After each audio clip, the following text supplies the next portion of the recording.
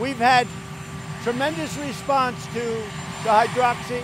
We've had the great response to zinc along with it and the Z-Pack. So a lot of people have sworn by it, and we'll see. But I'll tell you what, to me, I watched this guy for a little while this morning. To me, he's nothing more than a really disgruntled, unhappy person. And I'm not just talking about Alex, because Alex said it strongly, but there are a lot of people that do not like the job he did. I don't know him. I never met him.